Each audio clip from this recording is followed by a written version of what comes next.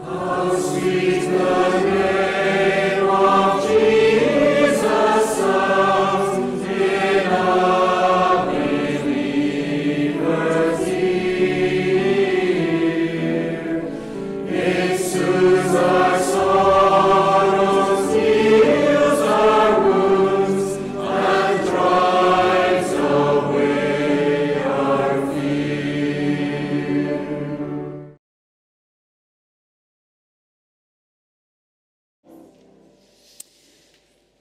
Well, good evening, everyone, and welcome to our service here tonight at the Tron. It's good to see you. Hope you don't have to run away too quickly afterwards. There'll be refreshments here upstairs and downstairs in the foyer, and it's a great opportunity for you to stay and to minister to one another after the formal part of the evening is over. We're going to begin, though, with singing. It's number 95 in our blue hymn books.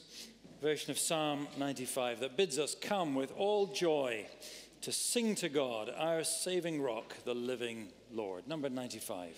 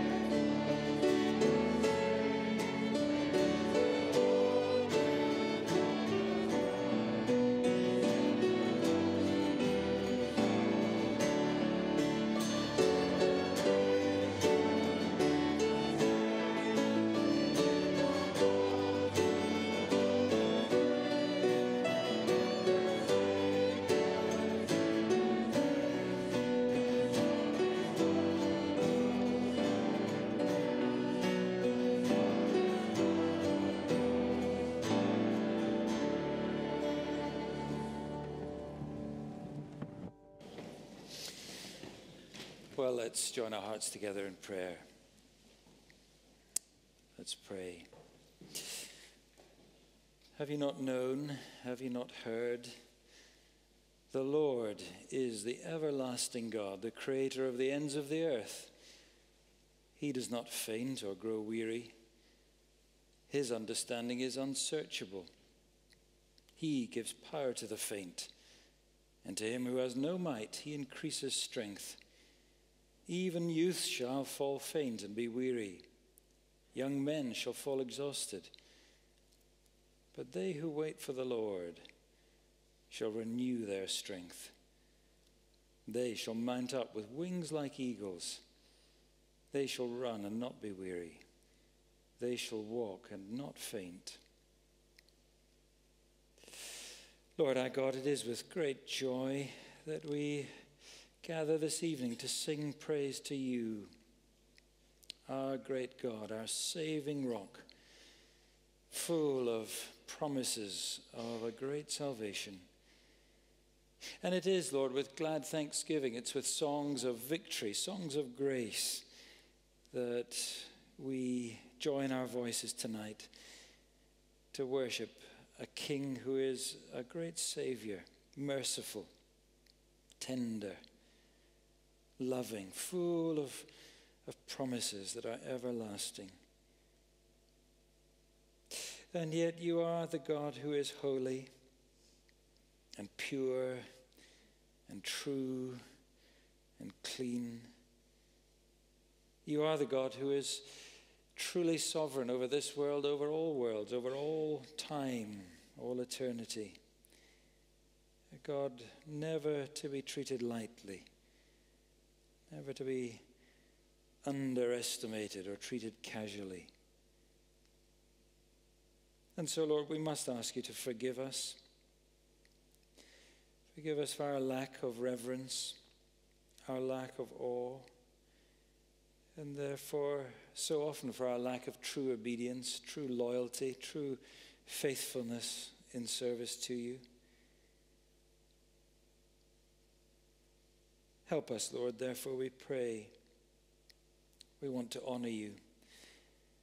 We want to treat you rightly and properly with all the dignity that your sovereign majesty deserves. So help us and teach us to wait on you properly and truly. The Lord who alone can and will renew our strength, and who will cause us at last to rise up on wings as eagles to share your glory perfectly, completely, wonderfully, joyfully at last, forever and ever. So teach us your way, Lord. Teach us truly to be your people. O God, who has prepared for them that love thee such good things as pass man's understanding, pour into our hearts such love toward thee, that we, loving thee above all things, may obtain thy promises, which exceed all that we can desire, through Jesus Christ our Lord. Amen. Well, again, a warm welcome this evening, and if you're visiting with us, you're particularly welcome. And we hope you feel at home with us as a fellowship of God's people. You may have one of these notice sheets already if you're here this morning. You may have got one as you came in this evening. If not, they're on the trolleys on the way out. They contain various bits of information about the life of the church this week. Our home groups, for example, our various small groups meeting on Wednesday evening. Christianity Explored, meeting on Tuesday evening, just the second week of that. Not too late to join. If you'd like to come along and ask questions, find out the very basics about the Christian faith, what it is that the Lord Jesus Christ said and did, and what he commanded. That's a great opportunity, begun just last week, so it's not too late to join on Tuesday. If you'd like to come, 7:30 here, we'd love to welcome you. There are various other notices there about things in the life of the church. Do pick one up if you don't have one. Use them.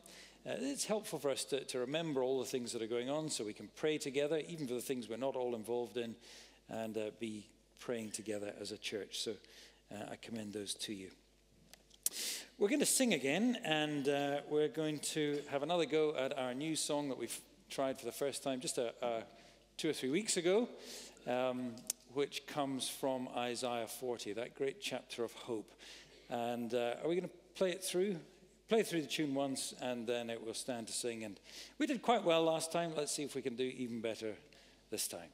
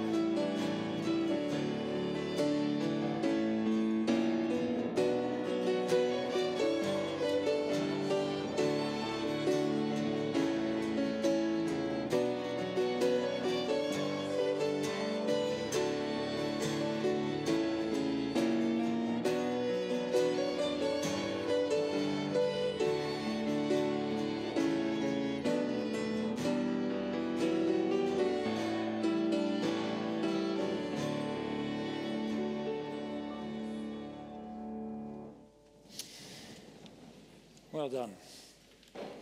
Well, that'll be a great day, won't it, when we all get our wings? I can't wait.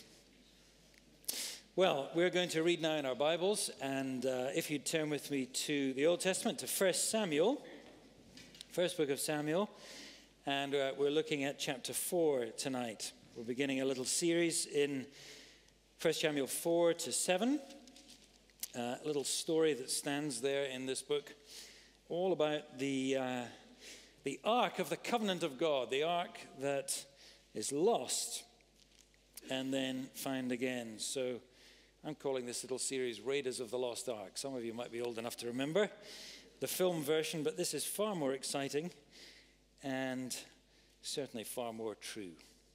We're going to read just from the end of chapter 3, 1 Samuel 3, just at verse 19. That just sets the scene as Samuel, the young man Samuel, is called by the Lord and really begins his ministry, a renewal of the word of God among the people of God in Israel. Samuel grew, says verse 19, and the Lord was with him, and let none of his words fall to the ground. And all Israel from Dan to Beersheba knew that Samuel was established as a prophet of the Lord. And the Lord appeared again at Shiloh, for the Lord revealed himself to Samuel at Shiloh by the word of the Lord.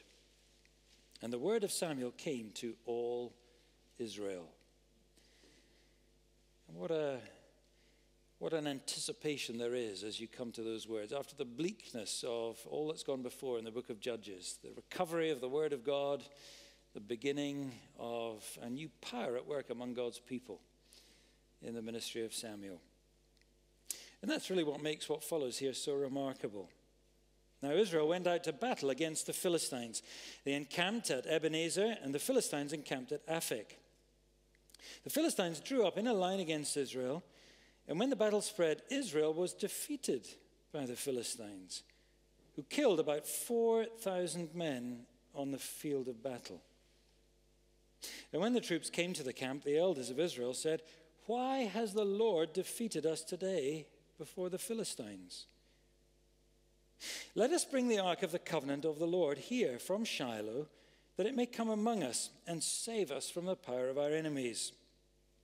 So the people sent to Shiloh and brought from there the ark of the covenant of the Lord of hosts, who was enthroned on the cherubim. And the two sons of Eli, Hophni and Phinehas, were there with the ark of the covenant of God.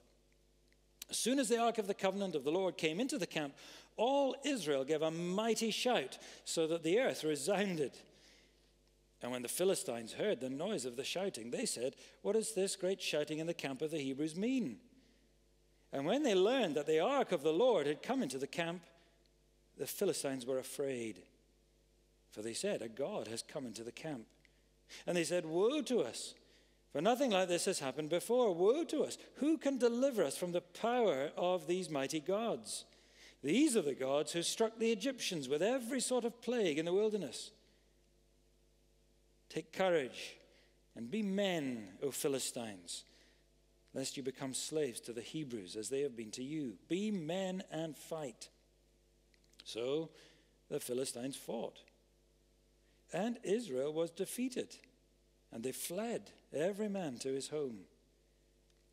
And there was a very great slaughter, for there fell of Israel 30,000 foot soldiers, and the ark of God was captured, and the two sons of Eli, Hophni and Phinehas, died. A man of Benjamin ran from the battle line and came to Shiloh the same day with his clothes torn and with dirt on his head. When he arrived, Eli, that's the high priest, was sitting on his seat by the road watching, for his heart trembled for the ark of God. And when the man came into the city and told the news, all the city cried out. When Eli heard the sound of the outcry, he said, "What is this uproar?" And the man hurried and came and told Eli. Now Eli was 98 years old, and his eyes were set so that he could not see. And the man said to Eli, "I am he who has come from the battle. I fled from the battle today." And he said, "How did it go, my son?"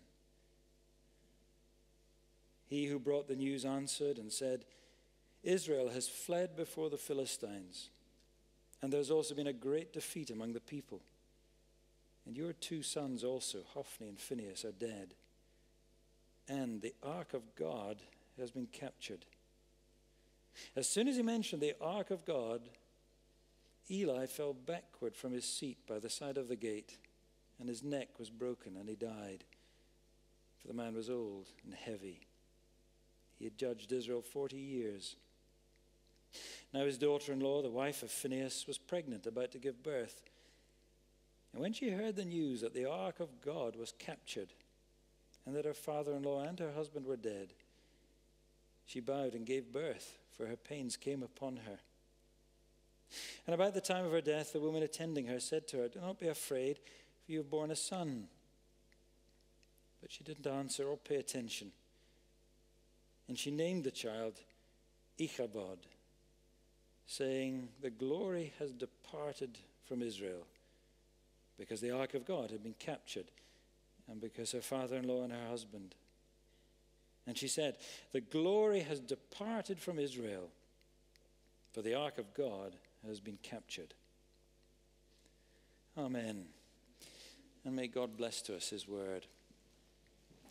Well, God moves indeed sometimes in very mysterious ways in the story of what he's doing in the world. And we're going to sing number 256, a hymn which reminds us of that and explains the truth of it so very clearly. God moves in a mysterious way his wonders to perform. Number 256.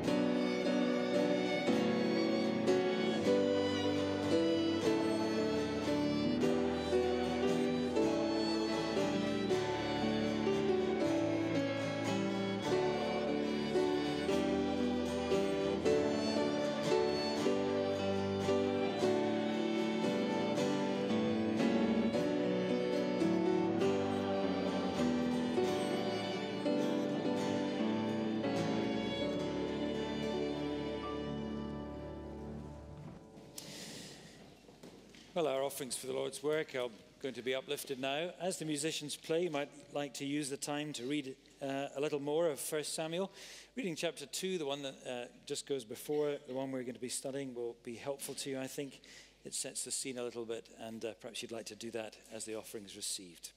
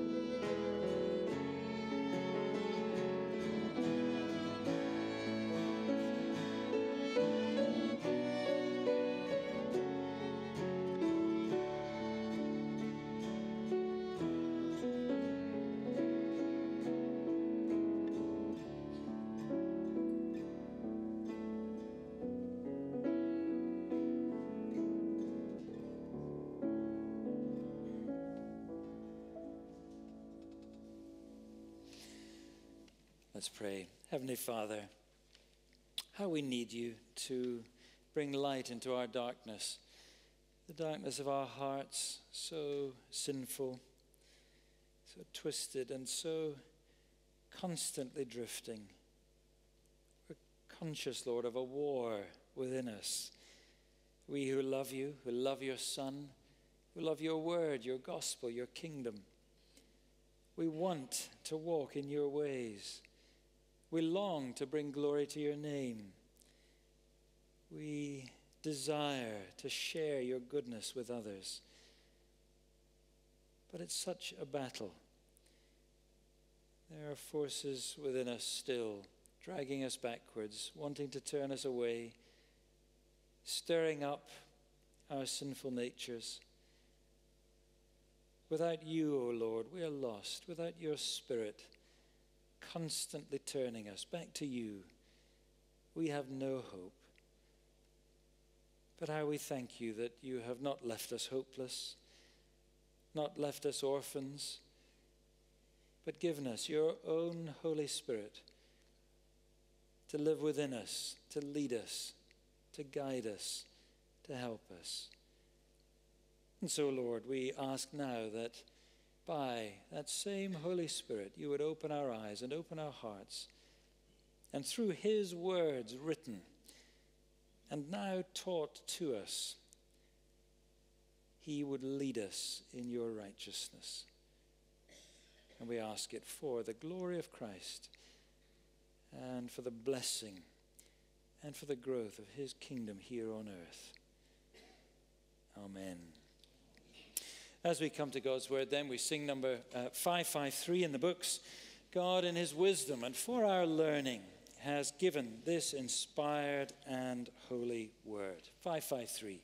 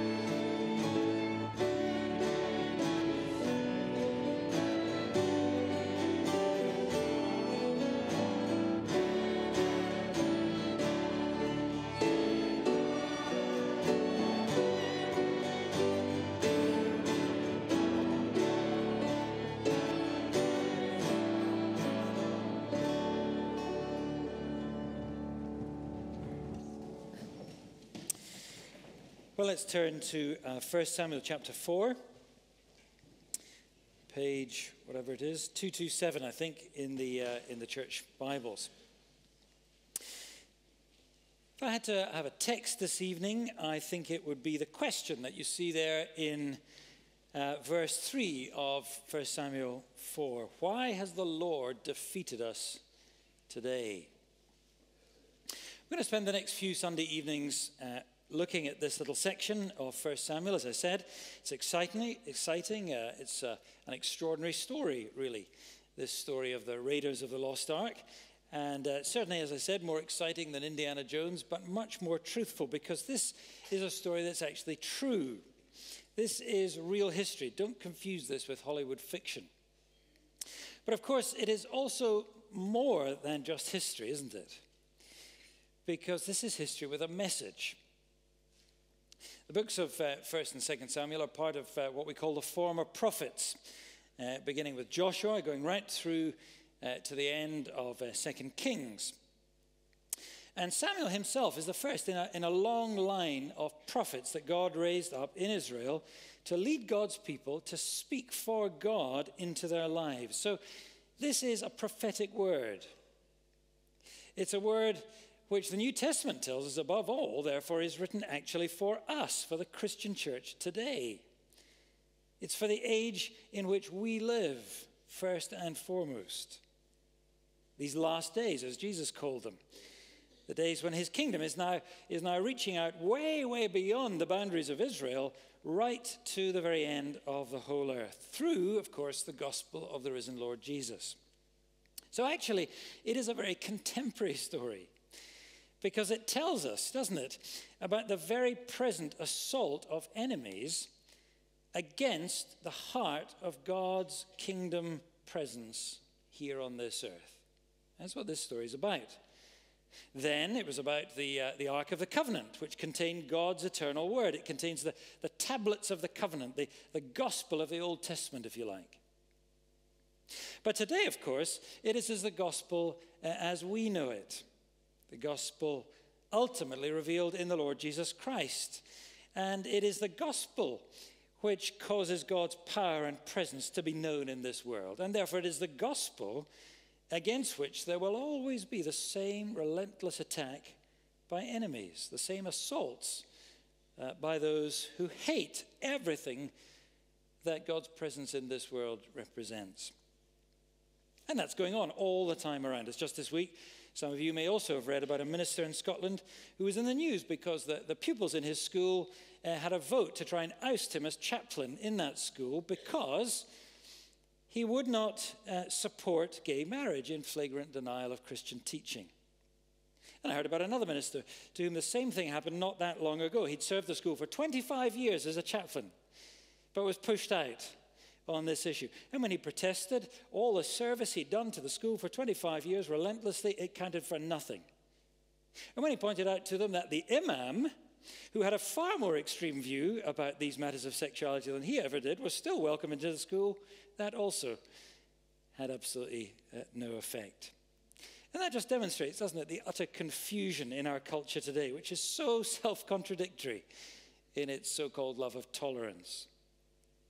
But it also demonstrates very clearly to us that there will always be those who most bitterly oppose the gospel because they are bitterly opposing the one true God.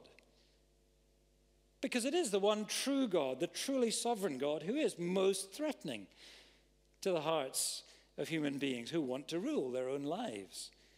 It's not false gods, it's not idols who are really threatening to people's autonomy. They can always be tamed, they can be contained, they can be controlled one way or another so as not to be too troublesome to the autonomous self-rule that each human being really wants to have over their own life. But it is always, friends, always in the end a very big mistake to underestimate the true gospel of God and to underestimate the true God of the true gospel. And that's what this story in 1 Samuel is all about and reminds us of so very clearly. And these Old Testament stories, by the way, don't dismiss them. They are so vitally important for us because without them, we will never have a true doctrine of God. We'll never understand that true way of looking at God, which the whole of the New Testament presupposes. These stories teach us about God, about his kingship, about his kingdom, and about how he is going about bringing his kingdom rule to the very uttermost parts of this earth.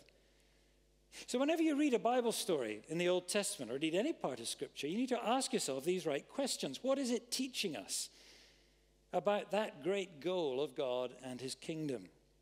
What does it tell us about God's grace and his favor, his promises and his commands? What does it tell us about people's responsibilities to obey him and to follow him?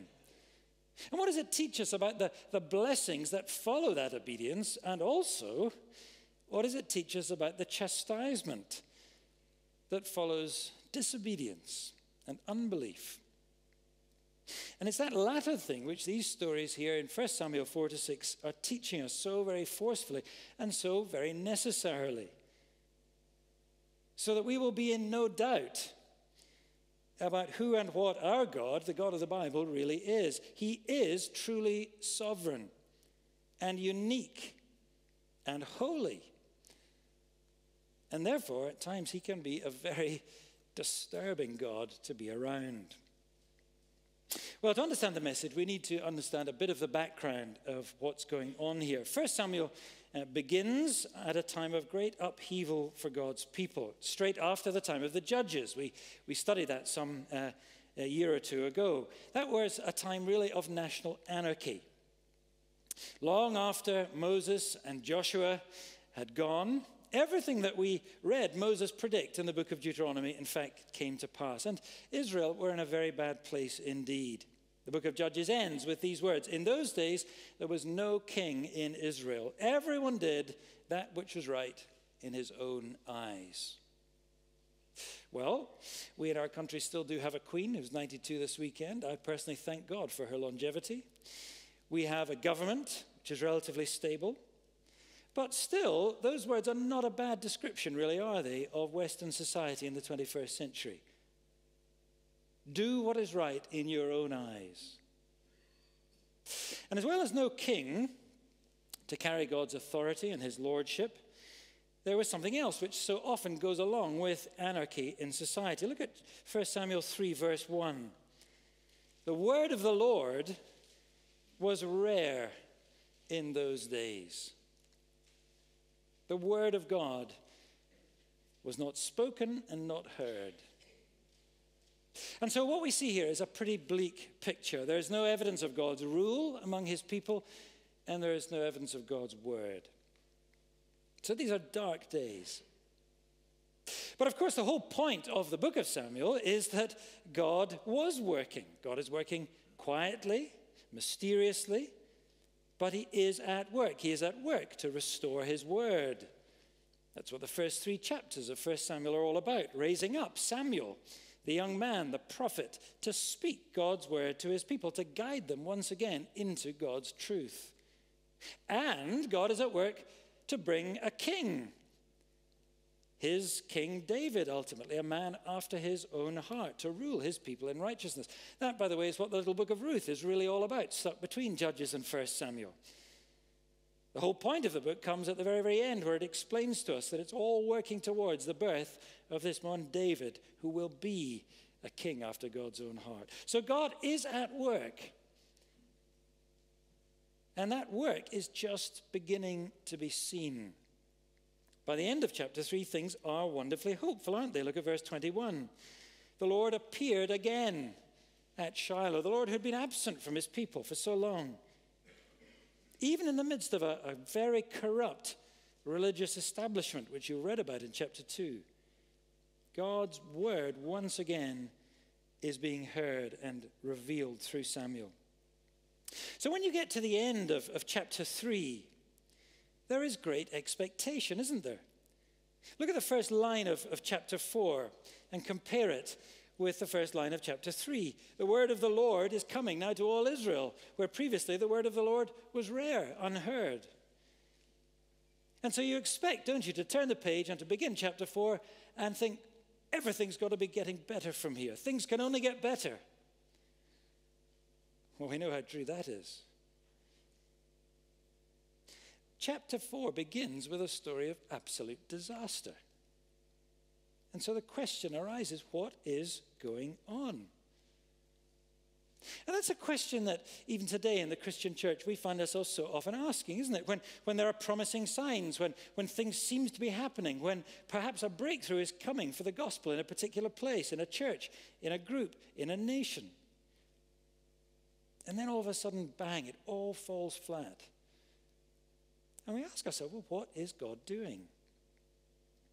And what we have to learn is that God is working his purpose out.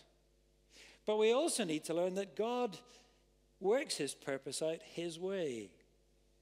And we also need to learn that God will not be pushed around. God will not be pressed into quick fixes for the sake of his people who want something snappy.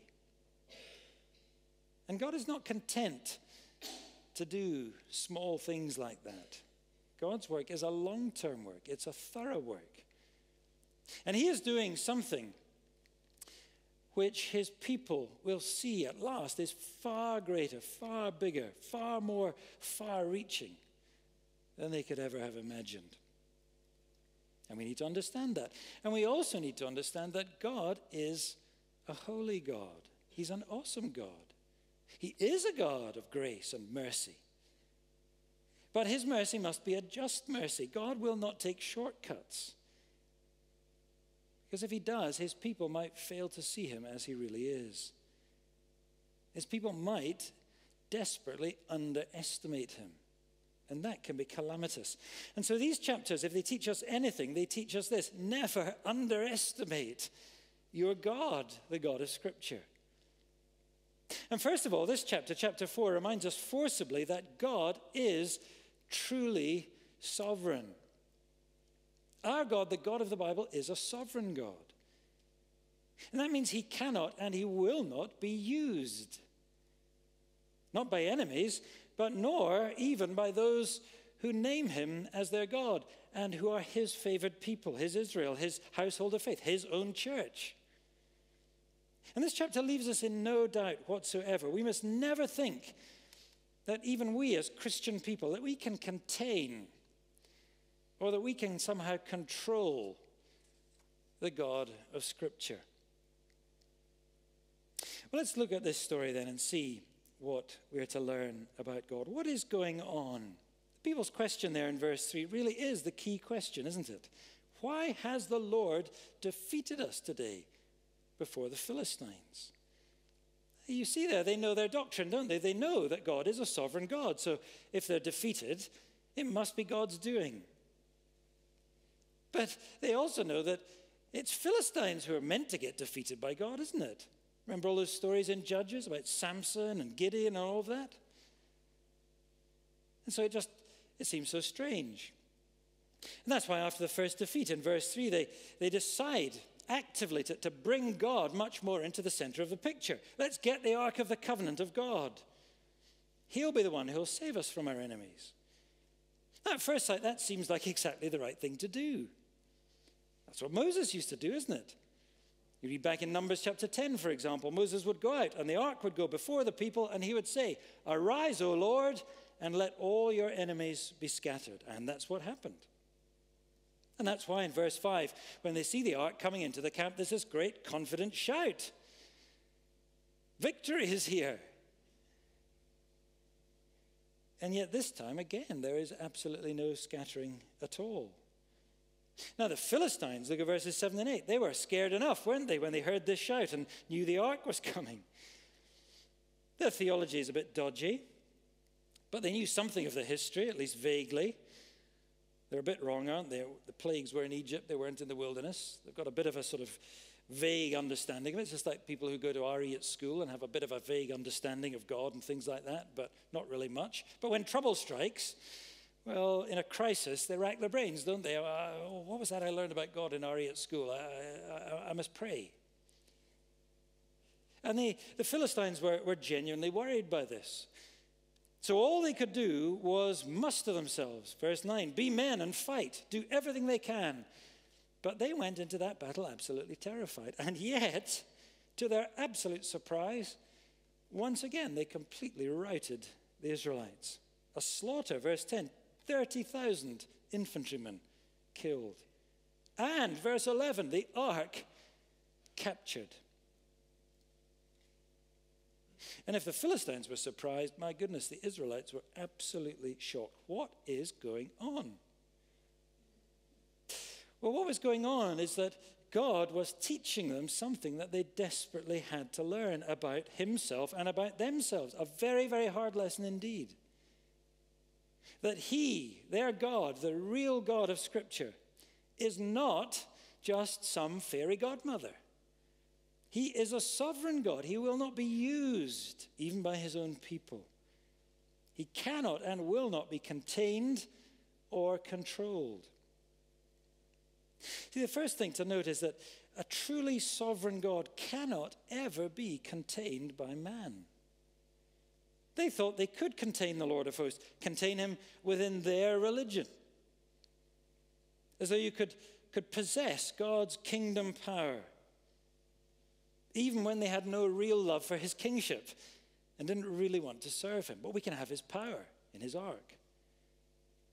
But you see, that is so wrong, because real kingdom faith means real relationship with the Lord, who is your king.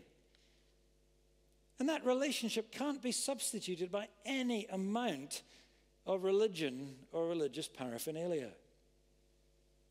It's no good talking about the Ark of the Covenant of the Lord and taking that into Baton, where all the time you've been spitting in the face of the God whose covenant is in that Ark. By the way you live. As if somehow, just by having the Ark of God, the sign of God's presence, you could contain him and constrain all the power of God and put it to your use. That's like constantly showing everybody your wedding photographs and treasuring your wedding rings and sending lots of flowers at anniversaries, and yet all the time just committing adultery. Those things can never make a real marriage, can they? They can never make a marriage real and lasting. Marriage is not contained in the ring. The ring doesn't mean a thing without the reality of faithfulness. If you read the first couple of chapters of 1 Samuel there, you'll see just how far away the people's hearts were from God, just how corrupt their whole religious life was. The chief priests, the ringleaders, Eli's sons, Hophni and Phinehas, we're told, were worthless men who did not know the Lord, not at all. And the rest of chapter 2 speaks about their appalling behavior. And the people simply had the leaders that they deserved. And Eli, their father, well, he was a weak man, a feeble man. He gave protests feebly, but then just gave up. And so what happened was what so often happens in the life of God's people. The religious trappings became the things that really mattered. Lots of religion, but then just go and do as you please. They loved the ark, but they ignored completely the God of the ark, and they scorned his ways. And they convinced themselves that as long as they still had the language of faith, as long as they still had the trappings of religion, well, of course, God will be fooled to be on our side. He'll come out to play when we want him. He'll do what we want. He'll bless us. He'll favor us as soon as we go into battle. And that's so common, isn't it? That's just something that's so basic to the human heart. It just reverses the way things truly ought to be, that God is Lord and we serve him. But the natural drift and tendency of the human heart always is to say, no, we are number one, and God, if there is a God, is there to serve me. And the astonishing thing is that we can fool ourselves so much of the time into actually believing that's the case and living as though it were the case. And that's the mark of all merely human religion. It wants a God who is contained in regulations, in trappings, in ceremonies, in rituals, whatever, so that he can't really threaten our lives with all that sort of troublesome interference if we let him out of his box. But nevertheless, a God who can be called on when we want him, just like the genie of Aladdin's lamp. Rub it, and up he pops to do what you want. That's exactly what is happening here in this story. God is contained neatly, quite literally, in that box, in the ark. to be ignored most of the time, but wheeled out and called upon in times of trouble. And that is just like so many people today, isn't it? Even in Christian churches. God's there to be ignored pretty much, or served nominally, until a crisis comes and you pull him out and become all very devotional. It's so typical of the church's behavior so often. God's people have not changed very much in the 3,000 years or so since these events happened. We still love to have a God who's contained, a God who will serve us. It happens in so many different ways, so many different stripes and flavors. Sometimes it's the sacraments.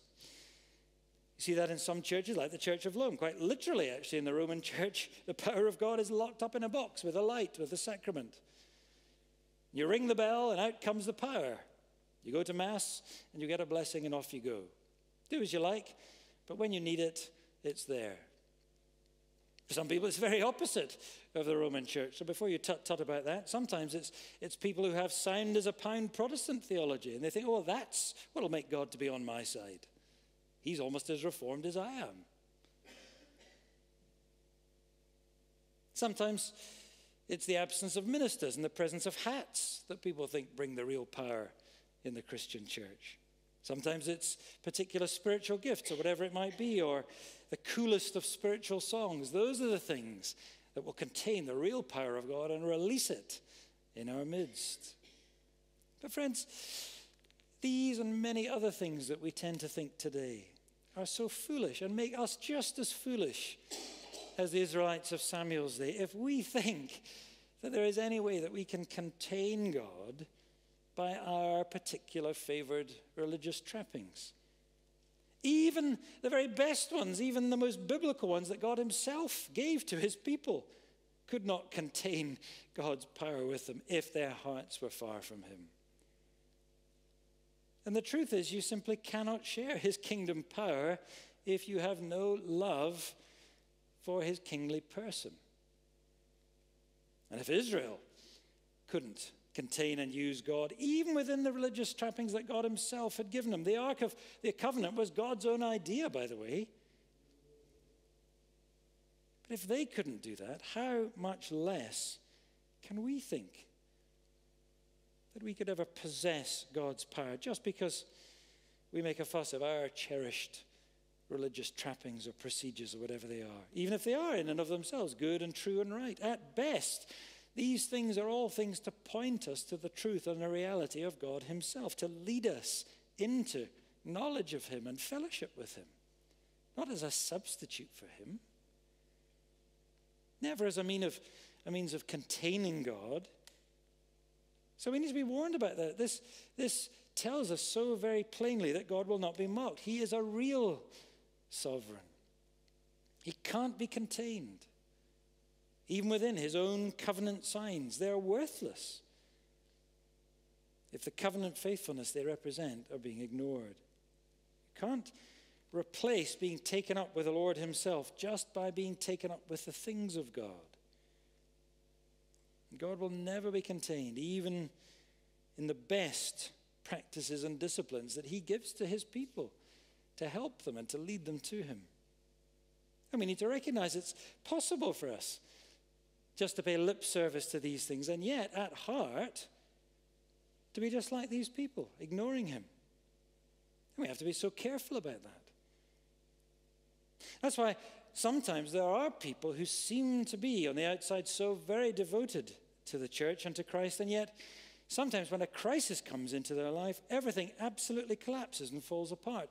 And you see, that reveals the truth that their faith, their trust, their love was not really in the Lord himself, but it was just in those things.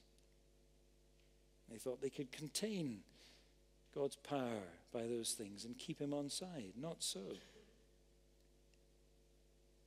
And that, you see, brings us to the second thing, because the real reason that we want to contain God within our sort of manageable religion is really because we want to control him. But a truly sovereign God cannot and will not ever be controlled by man. The Israelites here wanted to control the Lord of hosts.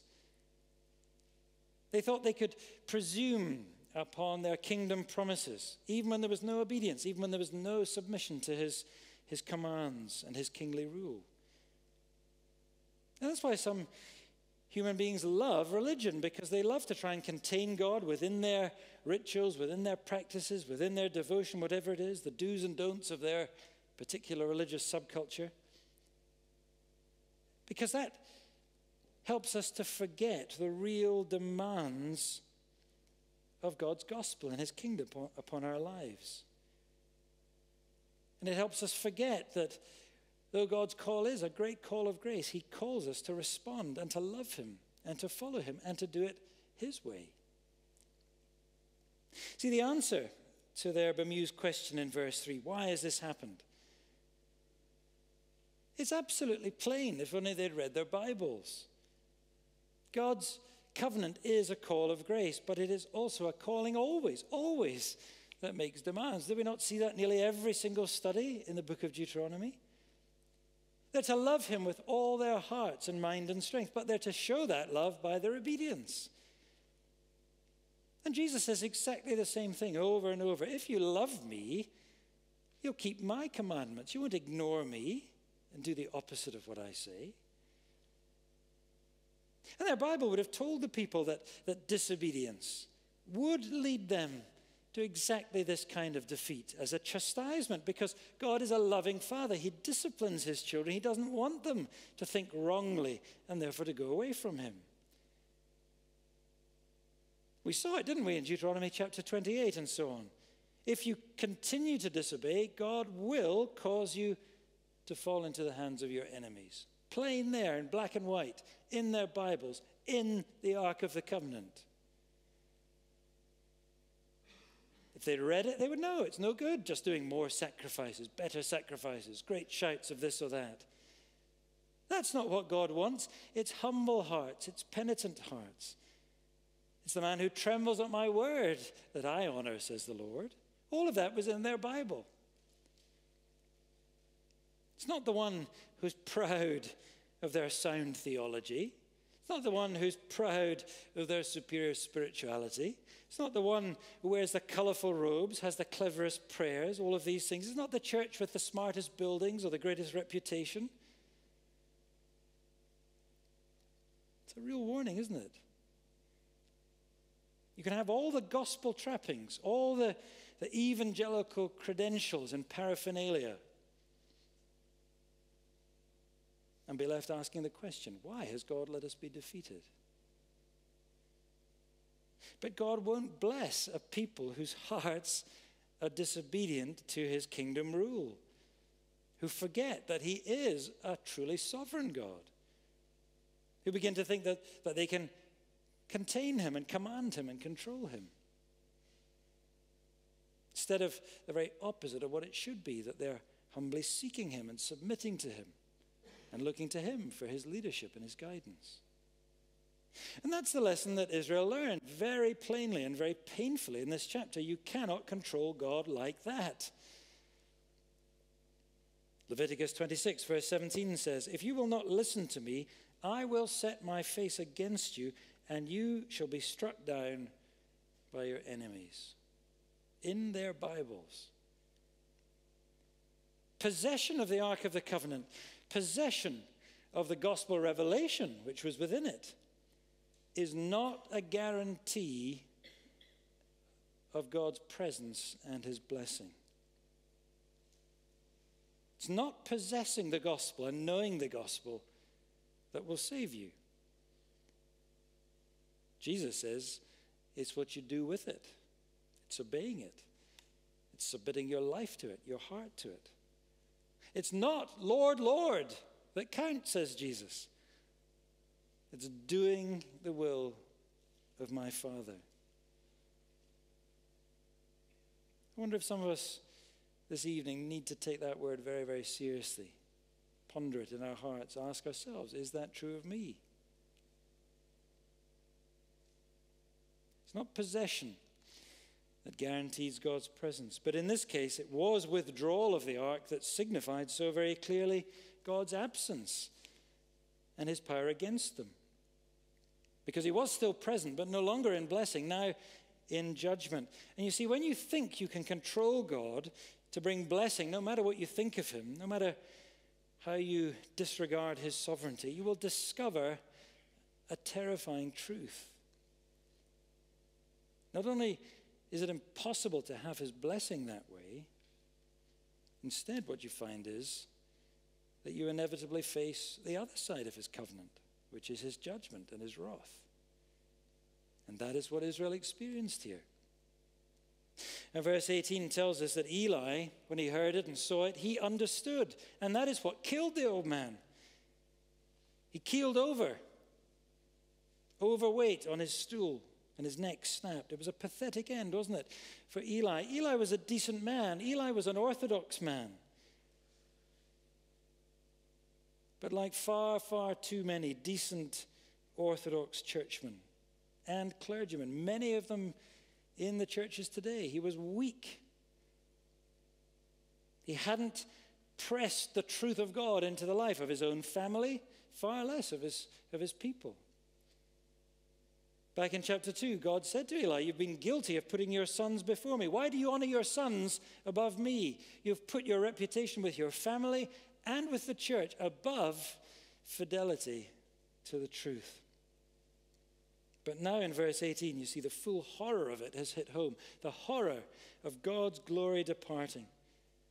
And you see there, that eclipses for Eli even the death of his family, because he knows it's the mention of the capture of the ark that kills him.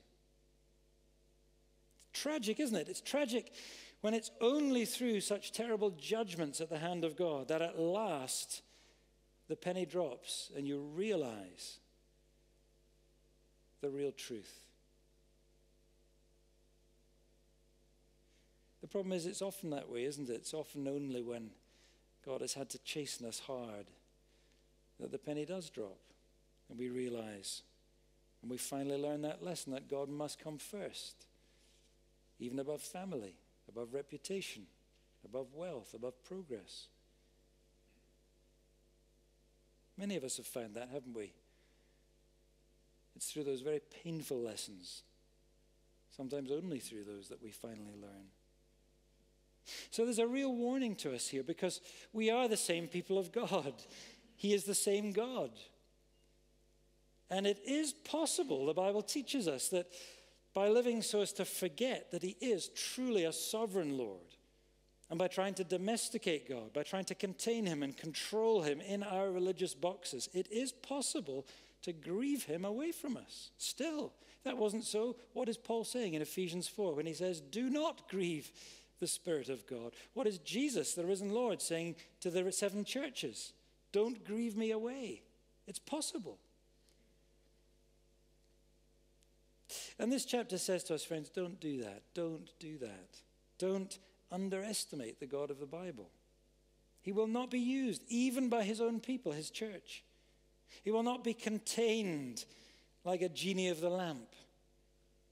And he will not be controlled like a whipping boy who is here to serve us at our beck and call. God is truly sovereign.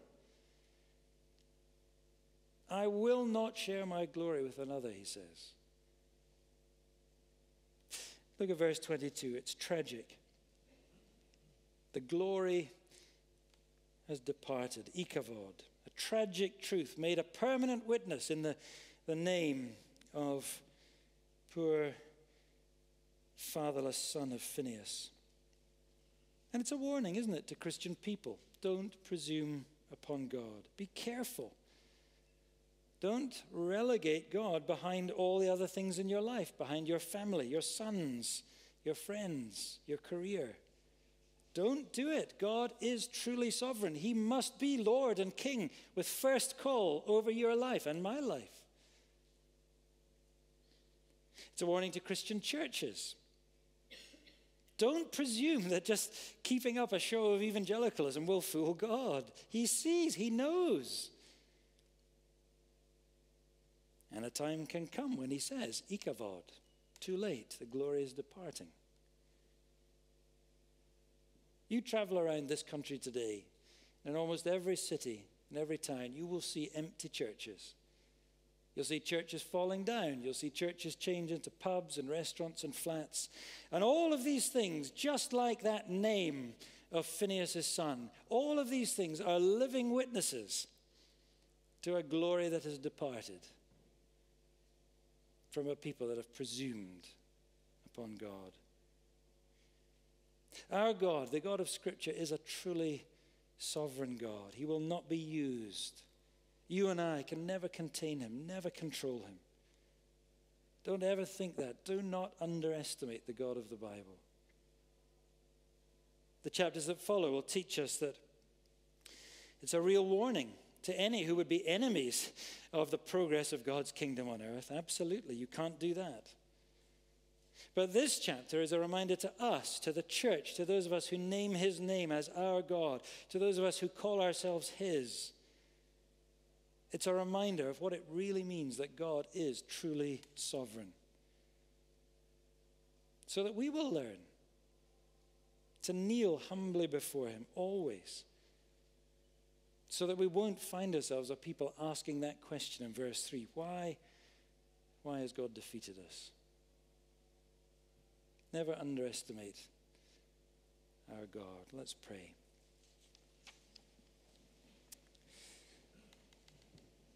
Almighty God, who shows to them that are in error the light of thy truth, to the intent that they may return into the way of righteousness. Grant unto all of us in this fellowship of Christ Church that we may turn away from things contrary to our profession and follow all things as are agreeable to our profession. Through our Lord Jesus Christ. Amen. Well, we sing as we close hymn number 834. It's a prayer for each one of us to pray individually and for all of us to pray together as a church. Search me and search us, O God, our actions try, and let our lives appear as seen by your all-searching eye. To mine, my ways make clear. 834.